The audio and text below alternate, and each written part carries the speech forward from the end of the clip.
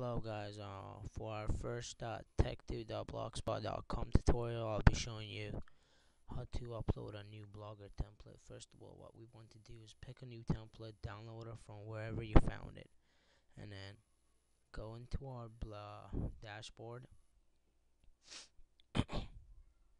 Just one sec. Click on layout for the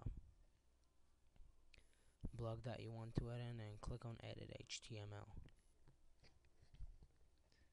From there, now what we want to do is either you could copy and paste the text file, XML file text into it, or you could click browse and our template and choose it.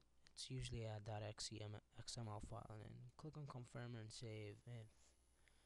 If it's gonna, I suggest you do it before you have established blogs, so it doesn't delete stuff. And there we go. That's what happens when we upload our blog. And yeah, that's about it.